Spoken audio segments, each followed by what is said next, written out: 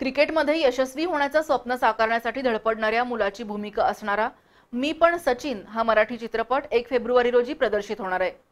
वेगळ्या धाटणीचा हा चित्रपट रसिकांच्या पसंतीला उतरेल असा विश्वास अभिनेता स्वप्नील जोशी यांनी व्यक्त केला। इरॉस इंटरनॅशनल, एव्हरेस्ट एंटरटेनमेंट प्रस्तुत आणि गणराज असोसिएट निर्मित मी पण सचिन हा मराठी सिनेमा 1 फेब्रुवारीपासून कोल्हापूरसह महाराष्ट्रात प्रदर्शित होणार आहे। अभिनेते स्वप्नील जोशी यांनी पत्रकार परिषदेत ही माहिती दिली। क्रिकेटवर आधारित हा चित्रपट आहे।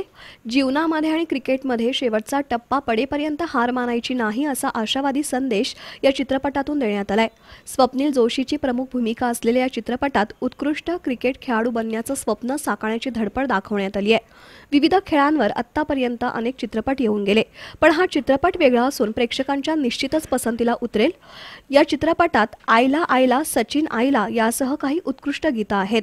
चित्रपटाचं कथालेखन आणि दिग्दर्शन श्रेयस जाधव यांनी केलंय।